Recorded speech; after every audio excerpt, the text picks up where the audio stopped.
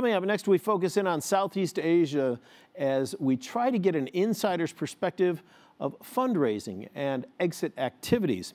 Now, with the globalizing capital markets, Southeast Asian companies have access to an increasing amount of channels. We hear key operators' take on what the best options are and how successful companies have navigated this landscape. Moderating this next panel, Jean-Claude Donato, managing partner of Nikaya Ventures. The panel of experts consists of Tradegecko's Cameron Priest, Eric Barbier, founder of Transfer2, Wavecell co-founder and CEO Olivier Gerhardt, and Stas Protassov, co-founder and technology president of Acronis.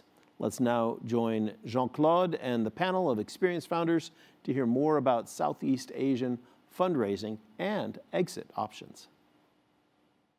Hi everyone, welcome to this panel, Insider's Perspective on ASEAN Founders Going Global for Growth, Fundraising and Exit. So I'm Jean-Claude Donato, the Managing Director of Nikaya Ventures, growth consulting and advisory firm based in Singapore, helping technology company to go regional, global, and raise money from global investors. We have today 4 panelists. I will let them introduce themselves. We can start with Stas first. Hi guys, my name is Stanislav Protassov. I'm one of the founders and currently serving as technology president for Acronis. Acronis was founded back in 2003 here in Singapore, and currently we are a global company, dual headquartered. Our second headquarter is in Switzerland. We are a software company and leader in cyber protection. We sell our products in over than 150 countries. We have around 500,000 business customers and more than 5 million prosumers. And we have offices in 33 countries in the world, and we localize our product into more than 40 languages. Thank you, Stas. Oliver, would you like to introduce yourself? Yes, hi. So Olivier Gerhardt, I'm the founder and ex-CEO of Wavecell, a company I started in 2010 in Singapore, a communication platform as a service addressing the enterprise space and market and focused on Southeast Asia. So I grew the business from 2010 to 2019. Mainly focusing on 5-6 countries: Singapore, Thailand, Philippines, Indonesia, and Hong Kong. Scaling the business up to 100 people today. Raised my Series A in 2014-15 after a few years. The company was initially self-funded and we grew the business. It was profitable.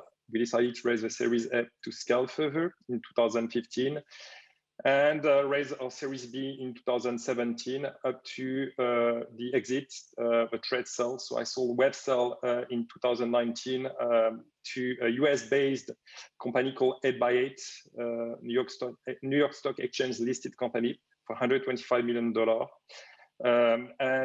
Since 2019, basically, I've been scaling the same business, the communication platform as a service, for 8x8 globally, still based in Asia.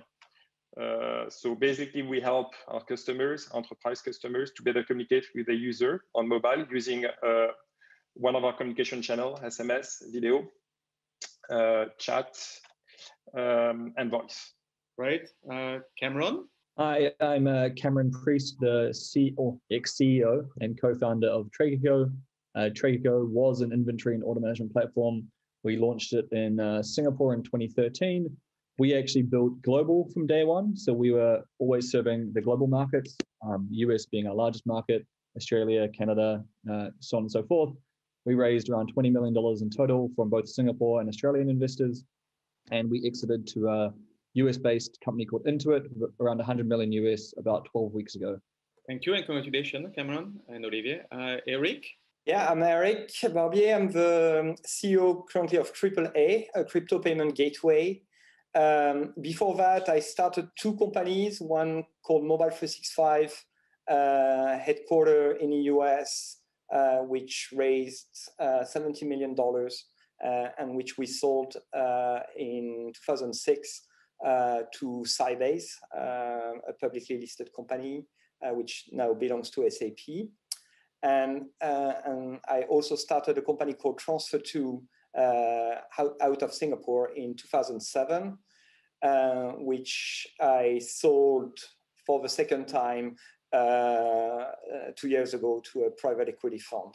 And before that, I sold it first to a publicly listed company called Ingenico, doing payment terminal. Thank you, Eric. Thank you, everyone. So I propose we jump on the first topic for the day. I suppose that, since all of you have actually scaled operation globally, have raised money overseas or even exited to overseas companies, you probably have faced a lot of challenges while going global. Would you like to share a bit more about these challenges? I think we can start with Stas first. Okay, I would talk probably a little bit about why software companies has to be global. It's quite simple. First of all, for software companies, it's very easy to go global. The logistics to deliver your products is trivial. And you basically target much bigger market. For example, Singapore, where we are founded, is about 0.4% of world GDP. And as such, targeting less than 1% of potential market makes no sense. When you scale software business, actually depending on the function, the approach could be different. For example, in sales, it's always help us to find the local partner in the country we are going into, start working with them. And if the market develops very well, it's a good idea to acquire this local partner. That happened actually with us, with our first partners in Europe, particularly in Germany and such countries. Then you can actually start building global sales, and when you have enough presence, you know how to deal with it. But when you scale your R&D, your engineering force, it's a little bit different approach. Unfortunately, in R&D, if you build something from scratch, you lose all the expertise which you had before. And that's becoming kind of between art and quite tedious job to build a new R&D center. First of all, you definitely need to get local people, because that's exactly the reason why you are building a new R&D center, to get an access to wider pool of talent. But at the same time, you need to somehow transfer the expertise. And as such, you will run into all cultural issues. And that's the most difficult thing to handle. You have to understand how to basically marry different cultures. Nonetheless, you will still have the issues, but it's manageable. I have plenty of examples of different mentality and so on and so forth. But keep in mind, any operation which requires expertise from your home country, that operation would be difficult to scale. But the faster you start, the better you will master it. Make sense? Yeah, makes sense. So I think on that topic, Eric, you also have scaled, your past two companies, current company across almost, dozens of countries across the globe. Did you face the same challenges in terms of like people, culture, talents, and localizing the products? Especially, I know you're an expert of emerging markets like Africa, Latam, and Middle East. Would you like to share a bit more about your perspective? Yeah, for us, because Transfer2 is doing cross-border transactions, so by definition we have to be global, and most of our business was going from developed countries to emerging countries. So some of the challenges we had to deal with is how to be to comply with the local regulation and understand the local culture. So giving you an example, in order to send money to Bangladesh, you need to get the local central bank to agree and to approve you. So in order to do that, you usually have to have either local people or local partners in order to help you with that, because especially in emerging countries,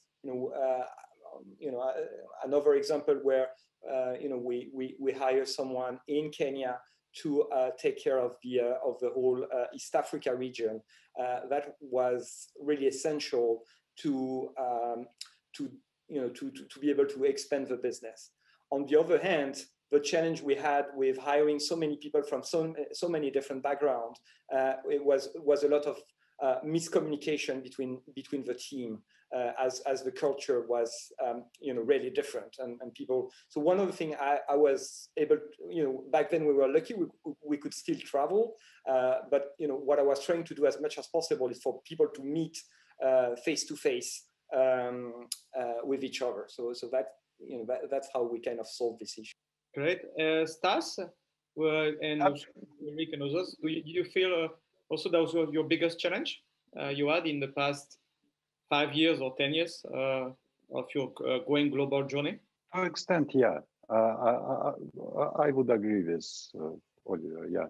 Rick too, same? Anything to add on that? I think going global, I think so starting from Singapore, I would say, or in my previous company, starting from France, and the challenging country, the country where you have to treat differently is the US. So my advice, to any company is that, one of the founder or the CEO has to go to the US. If you're just hiring a couple of sales guys, even if they're pretty senior, they're gonna have a hard time to explain to you how you need to tweak your product in the right way for the local market. My experience in both cases is that we had to tweak a bit the product, whether it was SMS back then, and US was not really ahead of its time for SMS. When it was money transfer, the way it was being sold, and the importance of the US to Mexico corridor, even though you can read about it and so on. But my experience was really, if you want to be successful in the US, you really need to have some people of the founding team to go there, to because otherwise you will not. It's like, even though everybody's using 220 volts around the world, in the US you have 110, and sometimes it's not so easy to understand why your product is not working. It's just because of a simple thing. So that's why we kind of screw up a bit in the US for my first for Mobile 365. And what I did for Transfer 2 is I actually moved to the US in 2010 for a couple of years there to really set up the team and get the first client. And now the US is the Transfer 2 largest market. That's interesting. Cameron, I think it's a good transition, because if I remember correctly, US was your largest market, right? And also Intuit is Intuit largest market. Tell us more about how you entered the US quite early, I think, right? Yeah, I mean, we served the US, and to be honest, any market from day dot. I think kind of building on what everyone else said, though, I think the most difficult thing was aligning leadership across markets, because when you have what we had, which was a very large team in Singapore and a smaller team in Toronto and not in the US, just executives want to feel like they're part of the decision-making framework. And obviously the standard way things happen is US companies and local teams feel like they're never listened to. Well, in our case, kind of the reverse happened, which was we had the Singapore headquarters and the US team. We never really felt like they were getting what they thought they needed to drive success in the North American market. So even though it was our largest market, I kind of build on what everyone else said. No one really felt like we were probably kind of achieving what we could have. And I think we didn't do it, but yes, we needed to get there.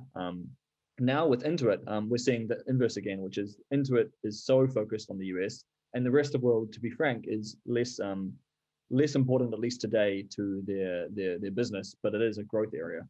So we're kind of seeing how decisions are made in one place and teams in other places trying to understand how they can drive inputs and changes, and obviously get their opinions heard. That's great.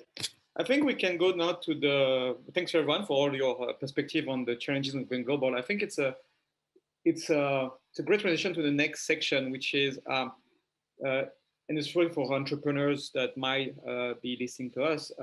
If you want to go global, which or at least regional, or raise and get acquired from an overseas partner, the question is how to go global, right? How do you expand overseas? How do you access global capital source? How do you find a potential exit outside of the region, right? So on that topic, and I think I would love to start with Stas on that. I think you have, for example, raised a large round last year to fuel your global expansion. Tell us more about that, and also how you are now using this fresh capital to even accelerate your international sales and expansion. Yes, indeed. Last year we had a round led by Goldman Sachs, and it was about 150 US million, and it made us unicorn finally. And but basically, it's not like the first round we did.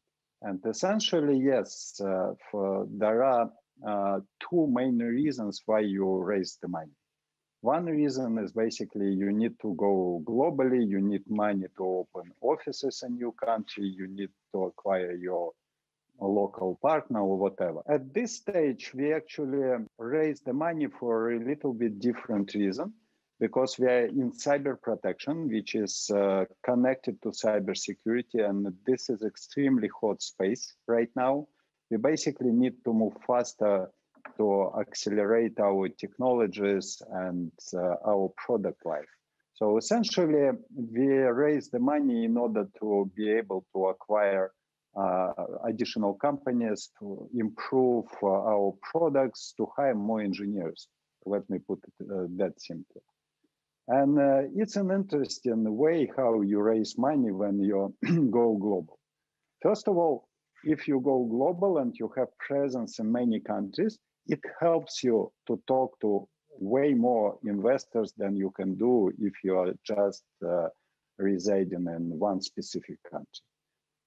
For example, for Goldman Sachs, it was very important that a large portion of our business, roughly 1/3 of our revenue, is coming from the United States.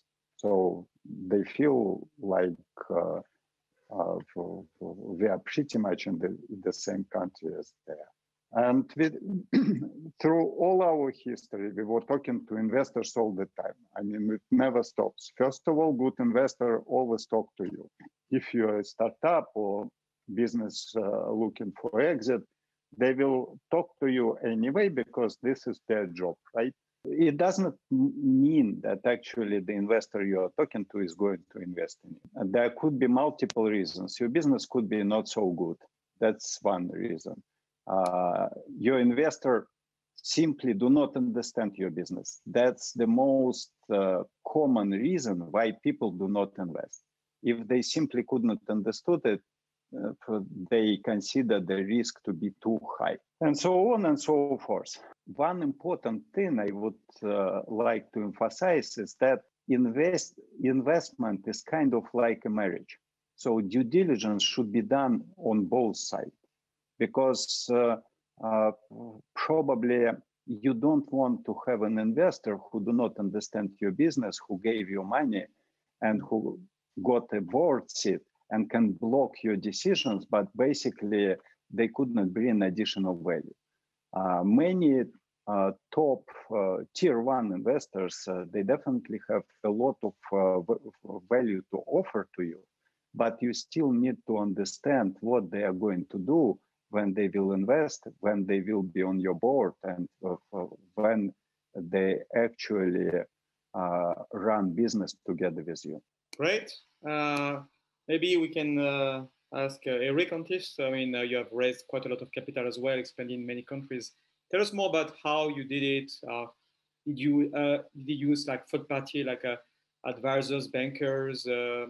Did you use like sales agent or partners on the ground for some countries where you have a team? I would love to get your perspective on that. Yeah, you were asking about going global for finding investors.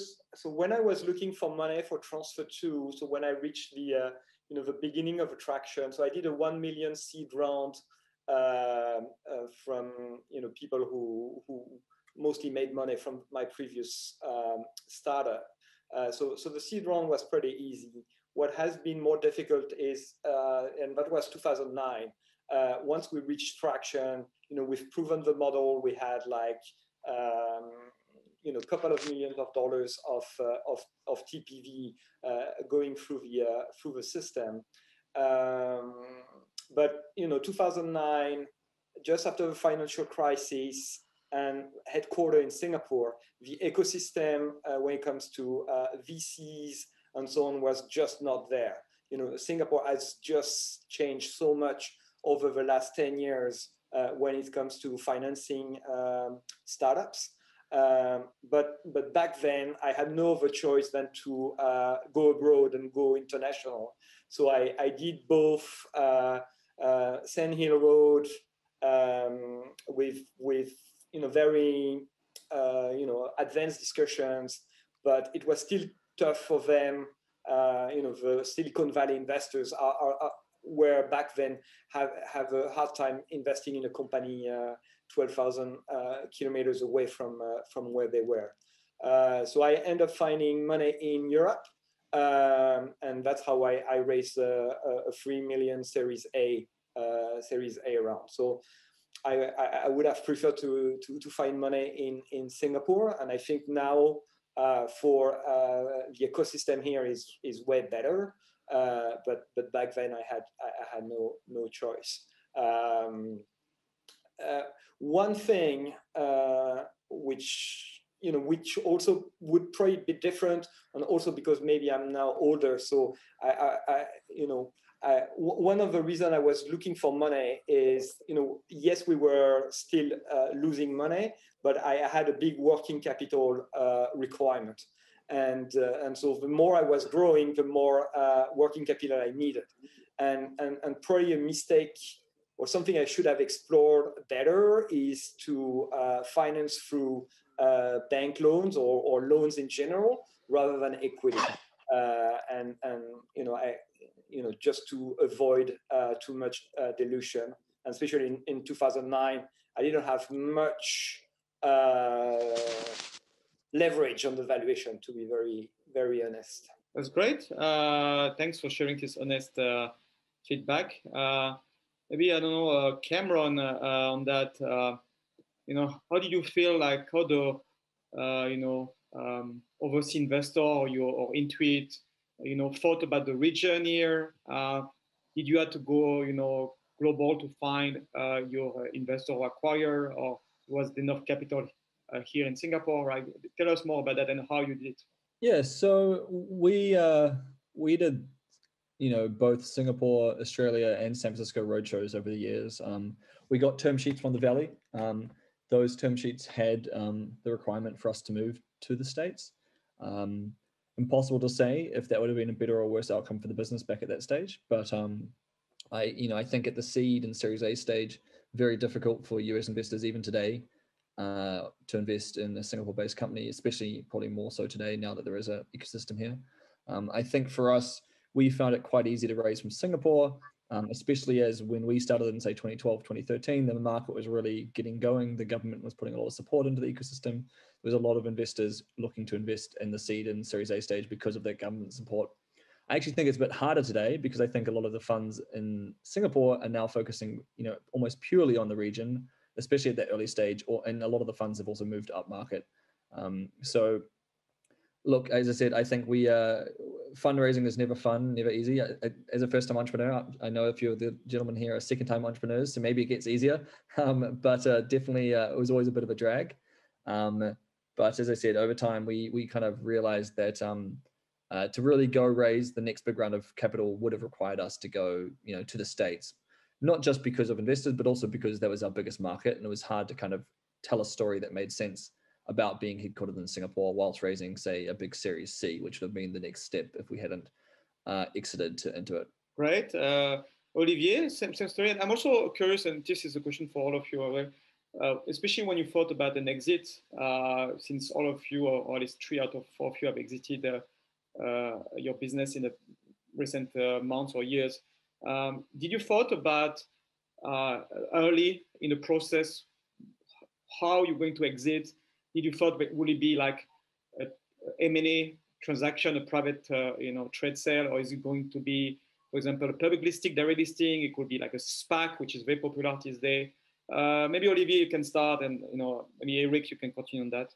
Yes. So as far as I'm concerned, yes, the exit strategy or the trade sale has been a quite long process, not necessarily in terms of execution, but in terms of, as you said, organization. So I raised overall not that much in the end, $10 million, because we didn't need that much capital for what we were doing or for our objective and ambition. It helped us to scale the business and become the leading player in the region, and attractive enough to basically be acquired by another company outside of Asia.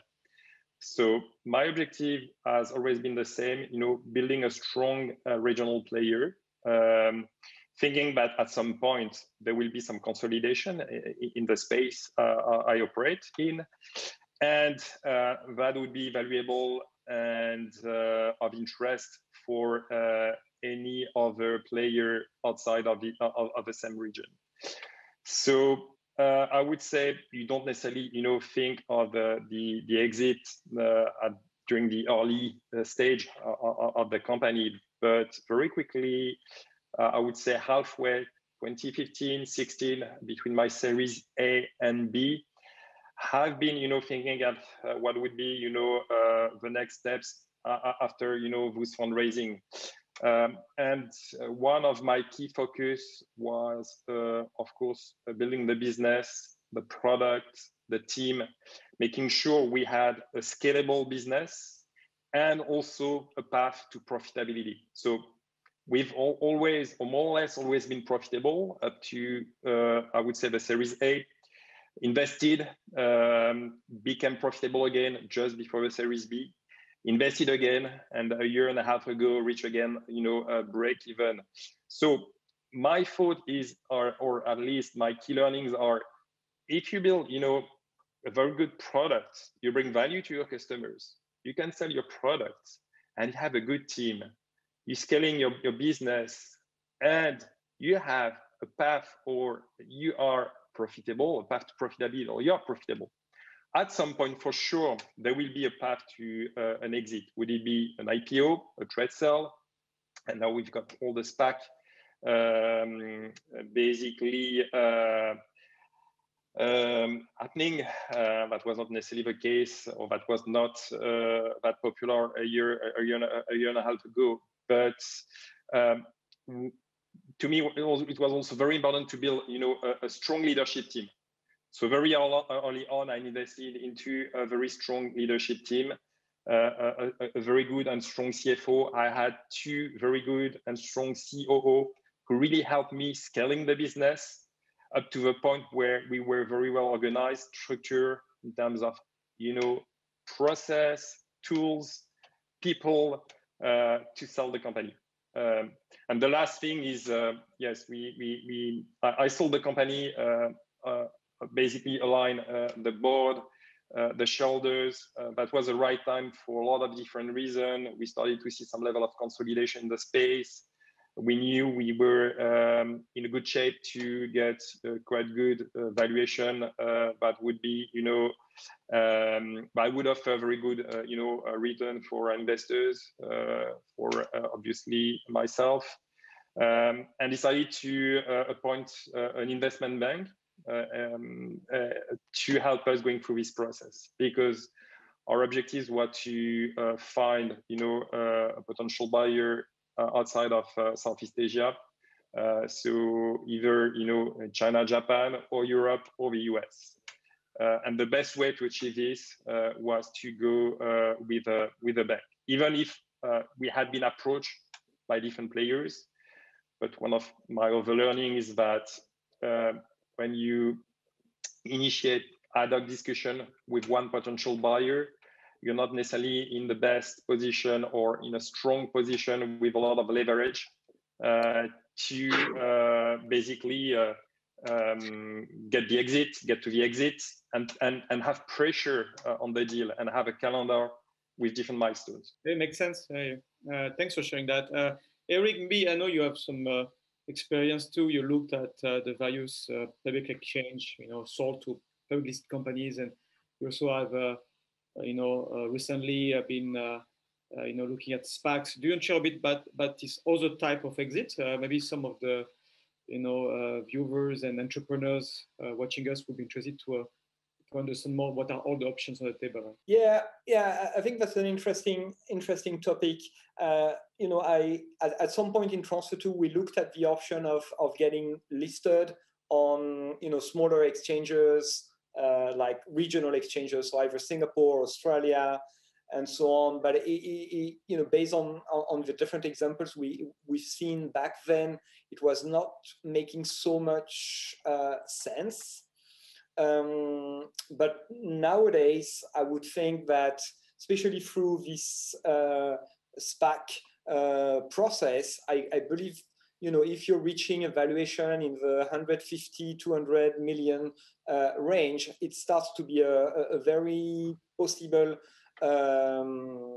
exit opportunity. So if as a CEO, as a founder, you're here for the long term, and building your company for long term, I believe this is a very interesting option. And the great thing of being Nasdaq listed is that you're getting a very big liquidity that you're not going to get anywhere else on any other market around the world. So that's something which is a real possibility. It really depends on where you are in your entrepreneurship, and from a personal standpoint, even though we sold the company for 100 million the first time, we were so heavily diluted that the founders, we end up still having to continue to work for the rest of our life. So it's not the same thing where one of the things you want to be when you are, I don't know, around 40 years old is to have enough money in the bank. You want to cash out enough so that you can continue and focus on about the future. So that's the kind of process you need to be able to manage your personal finance. But if you want to grow your company for years on years, public markets are really something interesting. That's great. I think that's a great transition to our last section and the conclusion, which is, if you had to give one advice to founders that want to go global, for aspiring founder, if there is, any interesting story you would like to share, or for example, I can start with Stas here. If you want to share more about, what are all the aspiration and changes going forward in the next couple of years for you, how you're going to continue the global expansion. Have you thought about an exit? And looking back at the journey, what would you share to aspiring founders that want to follow your path? Yeah, thank you. And it's a nice transition from the previous speaker. I personally think that unless it's a family business which you want to run forever, you kind of have to think about exit. I mean, you don't need to think about M&A or IPO, because those are details, and you decide when the time comes, depending on the value which you can get from IPO or M&A deal for your shareholders, for your for friends, colleagues, and employees. Every company actually always think about the exit, and when board and founders are in agreement on timeline, then basically just technical detail whether it's going to be an IPO or M&A, depending on the state of your business, of course. But what I think we will see in 2021. First of all, I believe the economy will start recovering everywhere. In Asia faster than in other countries because Asia actually is dealing better with COVID situation than Europe or the United States. But even in Europe and the United States, I think vaccination will be available for everyone for at least in first half of next year. I think maybe even in Q1. And that will lead to the situation that actually starting a new business, searching for investment would become way easier than it's now. First of all, because governments all over the world, they injected enormous amount of money into the economy to support them during pandemic. For example, Singapore invested almost 70 billion US dollars into the economy to support local companies. And for Singapore, it's close to 20% of GDP. So definitely not all countries invested that huge amount of money, but still everybody was spending money. And now when the situation will start becoming better, all those money will somehow be available for starting and building and expanding new business. And as such, going global next year makes perfect sense. And one thing I would keep in mind while going for global is that right now, pretty much all the countries are passing the law on data protection and privacy, like GDPR in Europe, like personal data here in Singapore. And that actually, you better to be familiar with if you want to go global, because significant and dealing with it is not trivial. For example, Acronis is going to open additional data centers. Right now, we have data centers in 17 places in the world. For next year, we are planning to expand it to more than 100.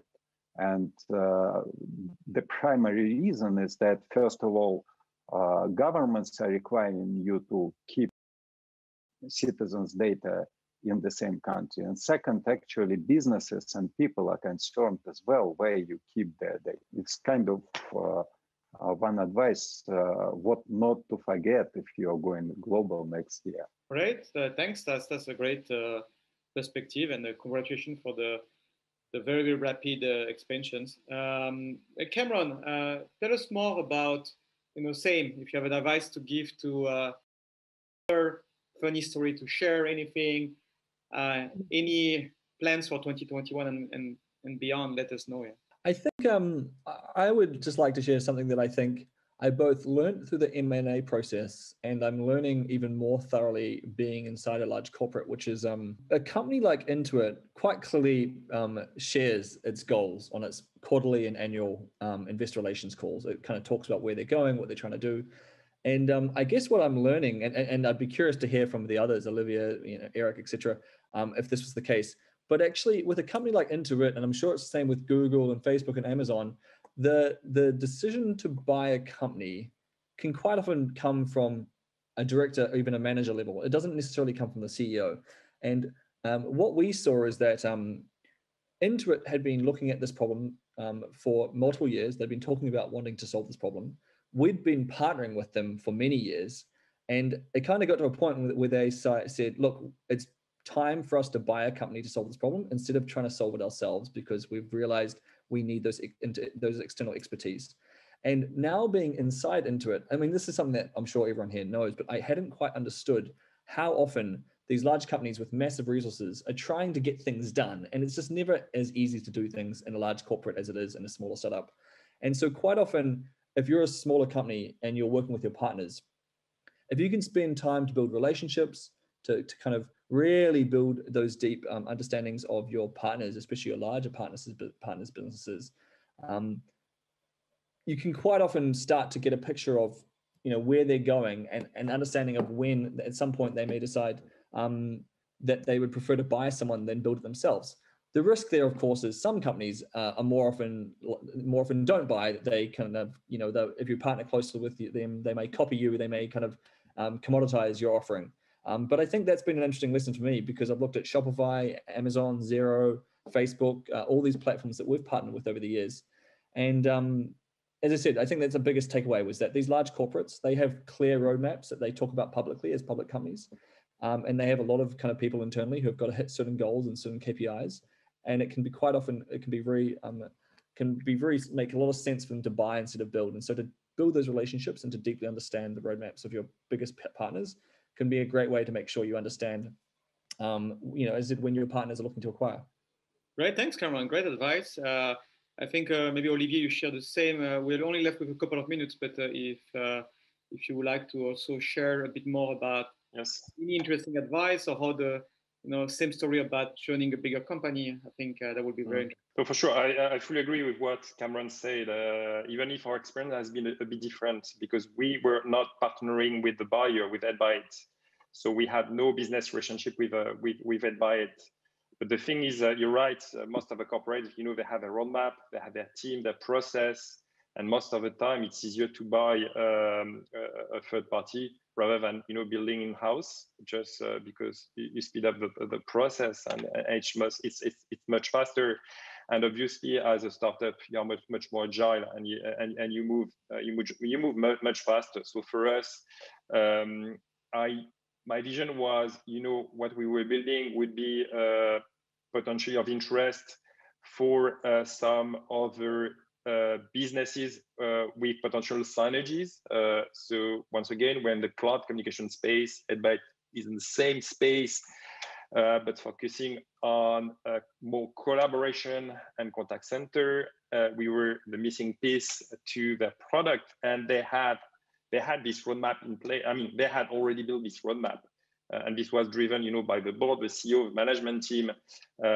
So they had started to build some capabilities related to our business, but not big enough to really scale. So that was on their roadmap. And then, an exit, a trade sale, an M&A deal is always like a wedding, actually. It's a marriage. So the timing needs to be good, the size, the culture, the geography. Everything needs to come together. So it's hard to find, the perfect fit, the perfect match. So reason sometimes you need a third party, like an investment bank, to match basically two third party with a roadmap, an agenda, and make this happen. One of the key learning to me is always the same for the founders and entrepreneurs.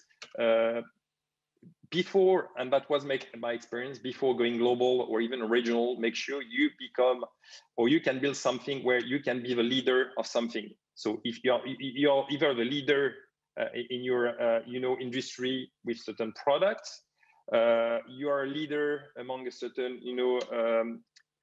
customer base or industry, or you are a leader into a specific geography, a country or a region. So that was my experience. Try to become at least a leading player into your geography before you expand. So we've been expanding in Southeast Asia step by step, country by country, by trying to take a leadership at least in a region before we could be acquired or we could expand globally. So that's been my learning. Great learning. Since we're running out of time, Eric, if you have a last short sentence, something positive to share to everyone for 2021, and then we can wrap it up. I was about to say something not very positive, but not for, okay. but more in the past. And if I can ask a question to Cameron and Olivier, did you feel a bit like me when I sold the company for the first time? I felt like shit, and I sold my baby. Is it only me, or did you have the same? I definitely have those feelings from time to time.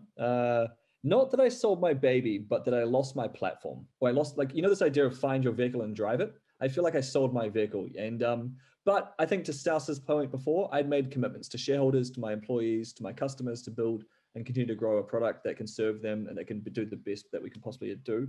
And it was a great outcome for myself, my brother, our investors, our shareholders, for our employees, for our customers.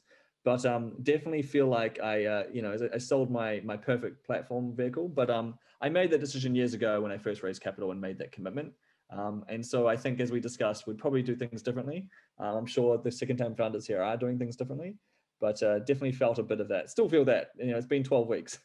It's definitely something I think about a lot. Great. Olivier, in 30 seconds. Yes and no. The thing is, I had been, mentally prepared to sell my business. What was key for me is to make sure that everybody was going to be happy. Our employees, our shareholders, my co-founders. I wanted to make sure that we would bring, value to all of them and to the buyer. And we've been quite lucky to, let's say, the company that acquired us left us probably a bit more independent for the first few months. Before going through, a deep integration, and we're still working on the integration, phase by phase, step by step. It starts with the people, the business, the technology, and then the tools and the process. So we're going through this transition. But yeah, I was prepared. So yes, you lose some level of control, of course, of your business, of everything, of your freedom. Well, because you become at some point a kind of employee. But in the same time, that's your first exit. You cash out. It brings you also some financial freedom. So you need to take everything into account, and that there will be another life, or 2 or 3 other different lives in the future. And you can do, what we call rinse and repeat. This is something you can do better or differently.